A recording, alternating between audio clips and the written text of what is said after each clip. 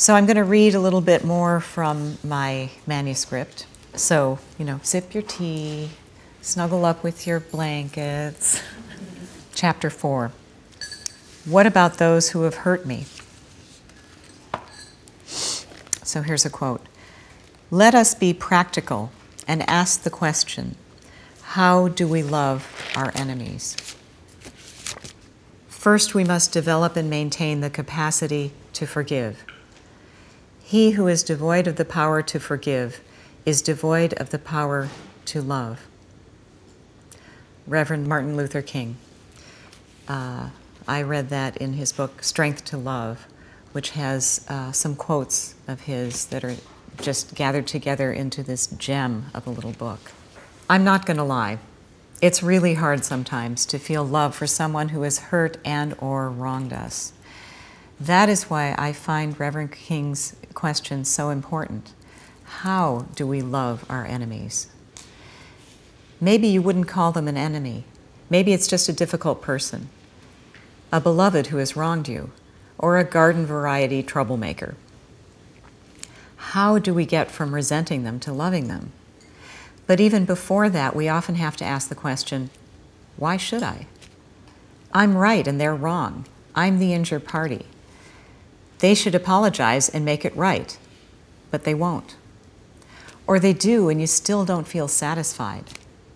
After all, I'm sorry doesn't undo all the damage. First, let me say what forgiveness isn't. It's not having selective amnesia. You don't have to forget what happened in order to forgive. What a relief.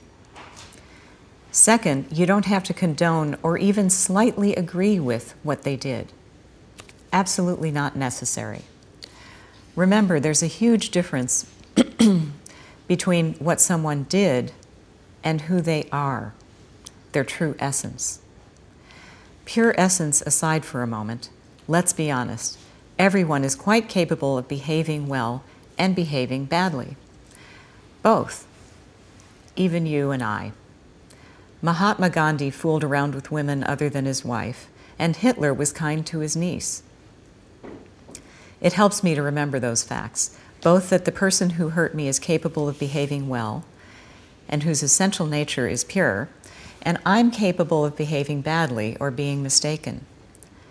I sometimes wonder how I would feel or behave if I were treated badly for years on end, in a U.S. prison, for example, in a concentration camp. As the years wore on, would I get more resentful, desperate, and crazy? Under the pressure of a crazy system, would I finally commit acts I would never previously have guessed that I would? Honestly, I don't know.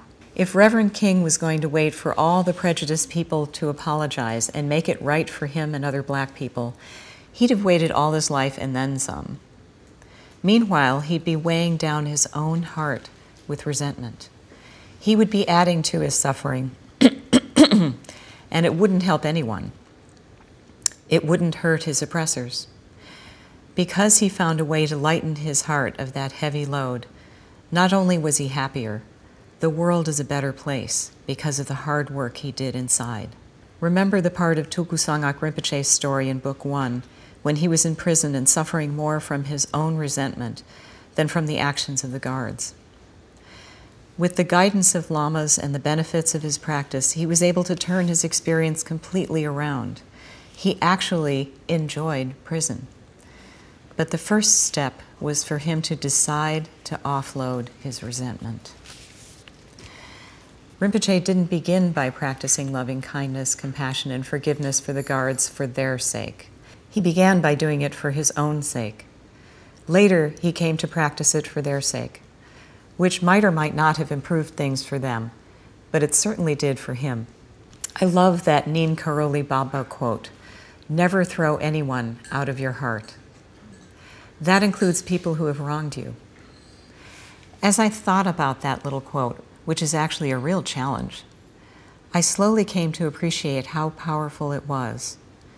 It challenged me to look into my own heart and see that where I held onto even a small bit of resentment, my heart shrank a little bit. It was a little bit darker and heavier. Looking at that, I realized it was an ongoing feeling, way, way in the background. I came to understand the accuracy of the phrase, nursing a grudge. I didn't want to feed any of them anymore. When I've unearthed a slowly smoldering grudge, much to my horror, it turned out to be a forest fire waiting to happen. Luckily, I had practices I could apply to work it through and actually resolve it. My heart immediately felt settled, lighter, fuller, altogether. With each grudge that I let go of, or even lessened, my heart became more capable of love and more joyful. The world just a bit more beautiful, the colors more vivid. And that's just the effect on me. Can you imagine the effect on anyone in contact with me? As I've said before, thoughts and views are contagious. If someone cuts you off in traffic while giving you the one-finger salute, do you feel all warm and fuzzy? On the other hand, without one finger extended, a woman told me of a young couple that was deeply in love, basking in each other's presence while waiting for their airplane. Everyone at the gate was sneaking peeks at them, their faces lit up with warm smiles. Let's extend that out a bit. Now those people might just treat each other a little better as they're feeling love themselves. Those people then are just a little more kind and loving and touch yet more people. Imagine if everyone did the practice. Yes, it can be a conscious practice of forgiveness and freed up their hearts, felt more connected to everyone. And what about the opposite? Tribes are trying to wipe each other out in retribution for what other tribes did to them. Some of these feuds have been going on for hundreds, if not thousands of years. Not so long ago, there was an eruption of the age-old feuding in the former Balkan states. Again in his book, Strength to Love, Reverend King had this to say. Upheaval after upheaval has reminded us that modern man is traveling along a road called hate, in a journey that will bring us to destruction and damnation. Far from being the pious injunction of a utopian dreamer, the command to love one's enemy is an absolute necessity for our survival. Love, even for enemies, is the key to the solution of the problems of our world. Jesus is not an impractical idealist. He is the practical realist. I think of Reverend King as really a modern-day prophet. And I think he was speaking about these times as well. Although Reverend King wrote that sometime before he died in 1968, that paragraph is even more timely today. When I was in my 20s, my father thought I was charmingly naive about the world. He was a kind-hearted man and at the same time saw himself as a pragmatist. As you may remember from Book 1, he was also a consummate debater. Hoping to lure me into a position he could then undercut, he said, "You think if everyone just loved each other, we'd solve all the world's problems." I thought of the brilliance of the human mind that figured out how to put a person on the moon not too long before that. I thought that if we loved each other, we would apply ourselves to solving problems like feeding everyone while preserving the environment. War would be unthinkable. My mind flashed through thoughts such as this. I looked him in the eye and simply replied, "Yes, I do."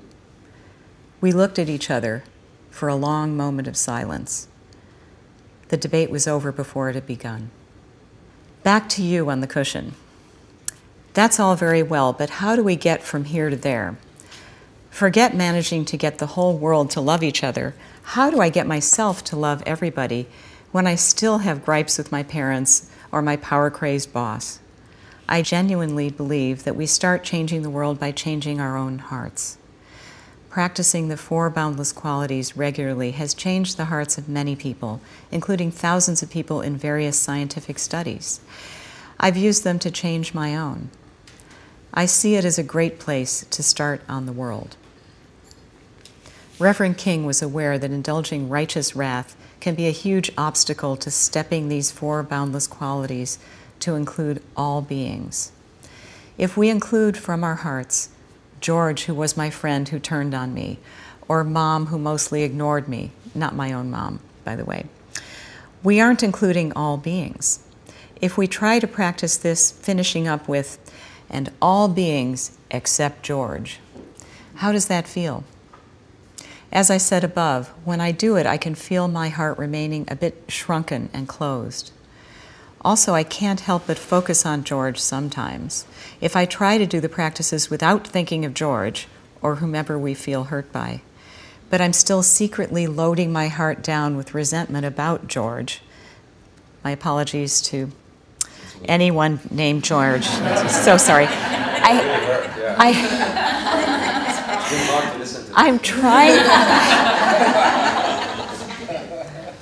I'm trying to think of names that are sort of common but won't ever turn up in any workshops. I'm so sorry. I'm so sorry. Please forgive me.